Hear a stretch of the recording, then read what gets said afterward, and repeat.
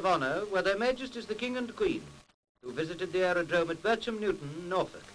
This was their first visit to a service aerodrome since the armistice.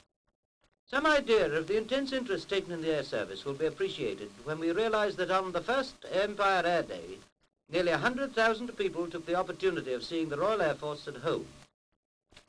At the different RAF stations, visitors saw the training of pilots, signallers, and all the other specialists engaged in this highly skilled craft of air defence and warfare.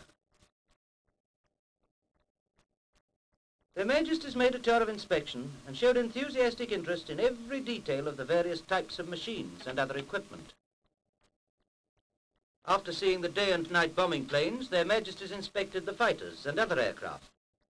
In one of the hangars, the Queen saw the latest types of parachute gear, cameras, bombs, etc., whilst His Majesty was shown torpedoes, carriers, and firing gear.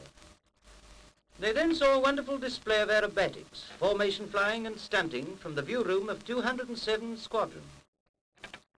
At the other stations, there were mimic air fights and other demonstrations. Their Majesties were obviously deeply impressed with the efficiency of this arm of the service.